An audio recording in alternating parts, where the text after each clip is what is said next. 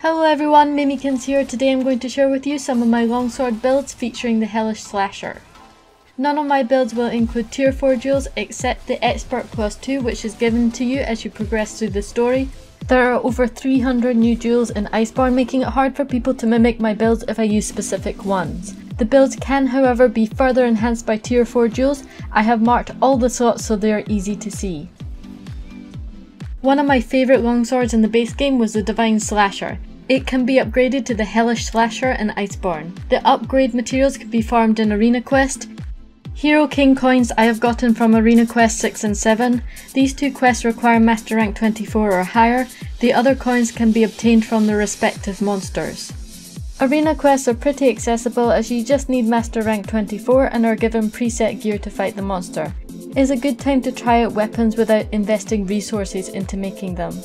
There are many good longswords in Iceborne, but today we're going to focus on the Slasher. I will look to cover more specialised builds at a later date, but this one is a fantastic all-rounder so you can't go wrong for choosing it. The Hellish Slasher has high raw damage that can be further enhanced by an Elementalist duel, a tier 4 slot and 40 defense, which is always welcome. It comes with a large white sharpness bar. There are some longswords with purple sharpness, however these bars tend to be extremely small and high maintenance to keep up. White sharpness is good enough in master rank, but purple is a nice bonus if you can get it for your choice of weapon without giving up on too much else. It comes with 4 augment slots with the potential to upgrade to 6. I put health regen and affinity. I still need to complete the extra slots level 2 and will place defense augment in here since element is useless for my raw builds. In each of my builds I've left the mantle slots empty as I use these to customize specific skills I want for the fight. Using an elemental mantle with the monster's strength and a glider mantle with those lovely tier 4 duels allows me to have additional slots in my build for the majority of the fight. There is a 30-second downtime between the two mantles coming off cooldown. My first build is my high DPS set. It has the bonus of haste and recovery, which offers a small heal every 5 hits or so, which can be useful for healing up small amounts of health to keep on top of peak performance, but it's not something I would rely on. This build has a crazy amount of DPS skills, and of course you can add extra utility with 5 tier 4 slots, and that's not including the mantles. My second build is more balanced with some extra quality of life adjustments. I've removed peak performance and the agitator skills which aren't active all the time, and replace them with other skills like extra health, stun resistance and earplugs. I personally find earplugs to be very useful in Iceborne as I frequently have other monsters invading my hunts, and it allows me to deal a lot of damage while they have their roar wars. It also takes out the frustration of being interrupted by a roar in the middle of Helmbreaker or on the last hit of Spirit Blade combo. If you don't like earplugs, you could swap the charm and the duel to agitator or another skill of your choosing. If you're struggling to let go of the Behemoth set with Master's Touch, this build uses Master Rank Teostra armor with the same bonus, no sharpness loss on critical hits.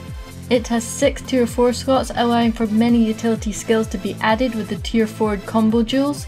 There are a lot of tier 4 attack and expert duels that come with additional utility skills on it. I also left 2 tier 4 slots empty, so you can pick your own skills depending on what you have access to. Agitator is also flexible. It's not up all the time and people may prefer to add in earplugs or extra health or whatever works for you. This build has a lot of potential to customize due to the high number of spare slots. This is my super recovery build. It uses 2 parts of Black Veil Valhazic's armor for super recovery, which regens your health beyond the red portion of your bar. This build helps you recover from mistakes quickly, resulting in little to no downtime. Using consumables like immunizers stack with recovery speed skill to be even more effective. It has 3 tier 4 slots, one is taken up with the Expert plus 2 duel. The charm slot is flexible in this build as well as the mantles, so it can be customized to your own needs or dual options. I put Razor Sharp Charm in at the moment, which half sharpness loss, but if I needed something for a hunt that I don't want in a mantle, like Effluvia Resist for Valhazic, I can switch it up easily. There's also the mantle slots which can be customized to suit the situation or complete some skills like Divine Protection or Speed Eating. This build won't deal the most damage per hit, but rather increases DPS indirectly by quickly recovering health passively as you fight. Obviously you will want to take a potion if your health is super low, but I often find on this build even during tempered missions and multiplayer I only consume maybe 1 or 2 potions. Some players might be underestimating just how effective a build like this can be for increasing their quest clear speed.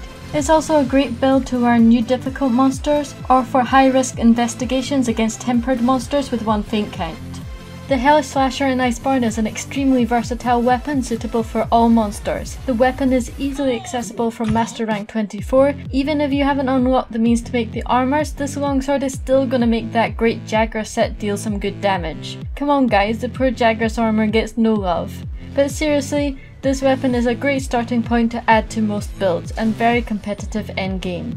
Elemental weapons have seen a buff in Iceborne. I will cover them at a later date and compare them to their raw counterparts. However, raw does have the benefit of being used on any monster without penalty, making it best for overall general purpose.